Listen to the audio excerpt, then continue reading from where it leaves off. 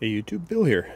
I'm continuing the trend of making a rock cutting video. Today, you see this, I have this rock here that there's no way I could fit this on any saw. It'd take me forever to awkwardly cut it, and it's quite heavy. So what we need to do is get it down to size. And the best way is the old way. This hammer isn't good enough, I'll go get my sledge.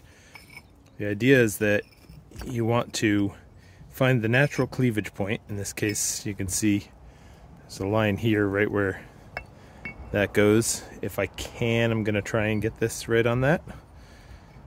And the idea isn't so much power as much as taps. Let's see if I can do this without hitting my camera too. So, you do the taps along that cleavage line.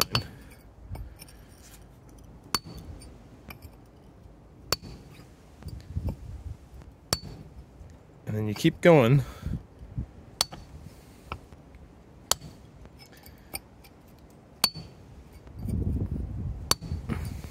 And in theory, after a couple of cracks,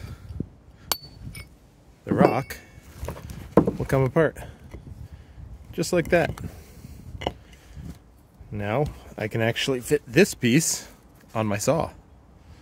That piece will probably need a little bit more work, but I've got my rocks. Now I can actually work now. You can see how clean that line is, just because that was the natural cleavage point along the grain of the rock. So, I don't know if this is useful to anyone, but if it is, thanks for watching.